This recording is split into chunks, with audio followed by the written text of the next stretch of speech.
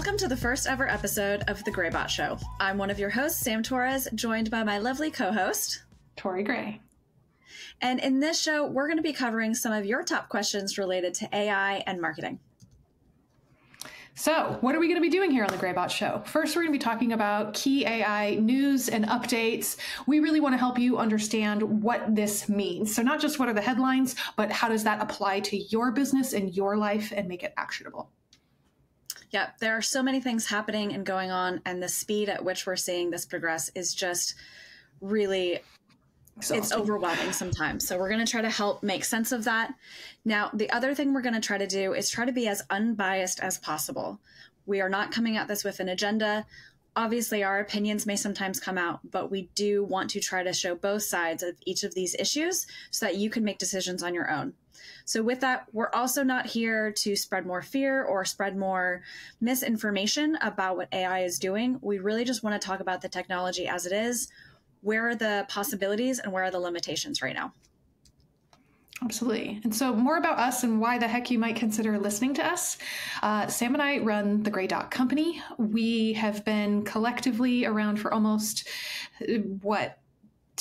27-ish years between the two of us in SEO and in digital marketing as a whole. We are at the intersection of tech, digital marketing, SEO. And so we deal with these large language models like ChatGPT and like these image generators like Midjourney every day in our day-to-day working life. That's right. So for this first episode, we wanted to tackle the big question of what are some of the legal implications or just implications in general around publishing generative AI content. So when we talk about that, we mean the content that AI has written for you, whether it's ChatGPT or any other tool out there. Yep. An important thing to keep in mind here is we are not lawyers and we are not giving you legal advice. You need to talk to your own lawyer about these very important things as they matter for your business. This is just to help you think about it and know what, hopefully, the right conversations to have. Absolutely. We're definitely seeing precedent is being set. Obviously, this is new technology, so there aren't any legal guidelines right now to really follow. The other thing, you are going to hear us talk mostly about ChatGPT. That's really just because it is the front runner for this technology right now. Please know there are dozens, if not hundreds more platforms coming out all the time. It's just, like I said, ChatGPT is the front runner. So that's where legal precedent is being set right now. So let's talk about what the heck it is to set the context here. So overall, bar ChatGPT and other large language models, they are essentially very, very good autocomplete. They don't necessarily, all they do is finish your sentence very well, with your sentence being what you start in your prompt. Another great analogy I've heard is like a small child in your house that has maybe perhaps overheard you say things and can repeat them back to you. Maybe things you didn't want them to repeat back to you. That doesn't mean they really know what it means, but they can repeat it back to you in a way that sounds very authentic in its delivery. So Tori, to clarify that, it sounds more like you're saying it's just really good. Like you said, it's a smart autocomplete, but you're saying it lacks the reasoning behind it, right? There is no reasoning. It is not having thought. It is smart autocomplete. Correct. Right. And to that point, I'd also like to say for those who are data scientists or know all about AI, know that when we're talking about LLMs and ChatGPT, it is not true AI. It is not sentient for those who have seen a lot of sci-fi movies like I have.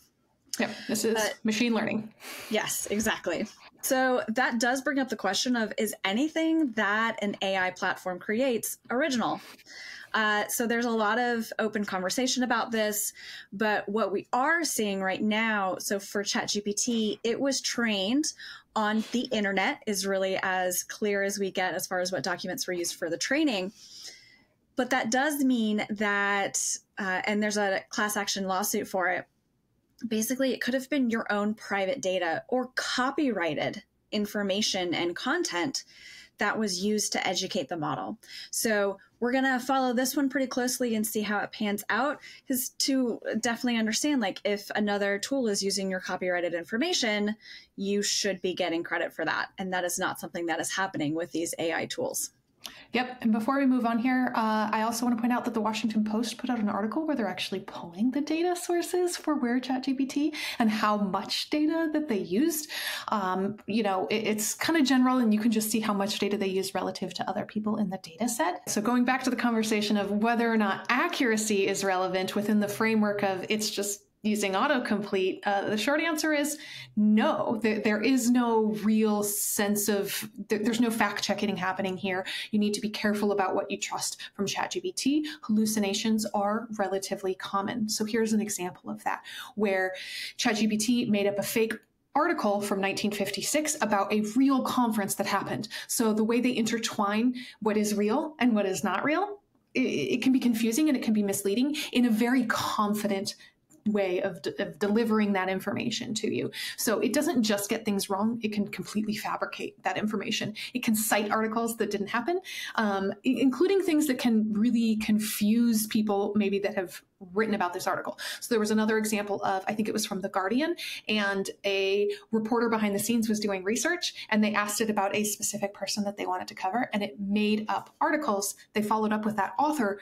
It sounded so accurate, that author wasn't for sure that they didn't actually make it. So pretty confusing. Yes, I love your point, Tori, about the hallucinations. They sound very confident. They sound reasonable. They do. That they would be reliable sources. But you do need to be careful, because we are seeing one of the first defamation cases being brought to light against OpenAI. So it's a gentleman in the state of Georgia, and he is suing OpenAI for a defamation because now he's been essentially credited for being in a lawsuit, having it brought against him that didn't actually happen, and is affecting his reputation. That's also going to bring us into, is any content generated by ChatGPT protected? We already talked about how ChatGPT and OpenAI and other platforms are using content that's available on the internet to help educate it and train it. So in that way, we do see that it's taking advantage of what is probably protected content. So in that way, is the content that you create with ChatGPT protected? And in short, the EU and the US Office of Copyright have stated no.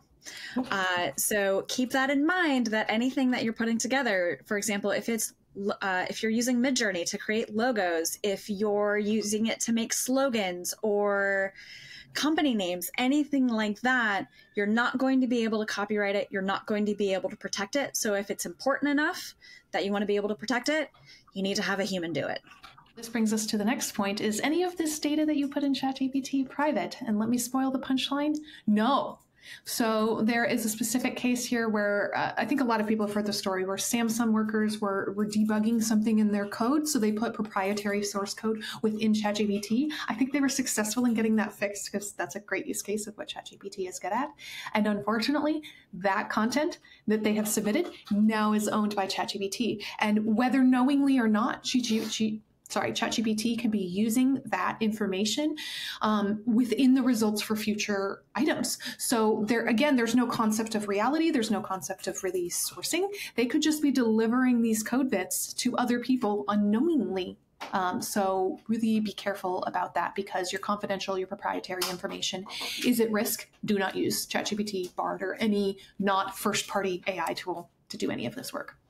Exactly. Yeah. And there are some tools out there. Definitely check out the platforms themselves, see how they're planning to use your interactions with the tool. So on the screen we've got right now, the 5 and 6, those are pulled from ChatGPT documentation. Mm-hmm. So they're clear. They do make it clear. And I would, just say, if a platform isn't answering that question or isn't being clear, probably assume that it's going to be used at least in a training capacity for themselves, which means that it could end up in an answer for someone else. So just something to consider. So with all of this, when we're talking about publishing generative AI or AI content and how should you feel about it, the number one thing we want to say is this: it is a really powerful tool. There are lots of ways that we think you can use it to help shorten process times or find the right kinds of answers or the right kind of content for your audience. But you need to use it wisely, use it effectively to make sure that you're not going to land yourself in any kind of hot water. Yep. And the two major things to keep in mind with that. that information is that you need to do human fact checking. You need to edit it. You need to edit it and really review and make sure that that information is good for your use before you risk embarrassing yourself. You also need to make sure that your private data stays private by not submitting to that, submitting that to them within your prompts. Yep. And definitely what we're seeing when it comes to content, unique perspective is always going to be the best thing that you can add value to a conversation, which is not something the AI is going to be able to do for you because it's just aggregating what it's already learned. It's not going to be able to put together any unique thoughts or reasoning behind that. So we hope we've answered your top questions. Thanks for joining us, and we hope to see you on the next episode of The Gray Bot Show. Thanks for joining.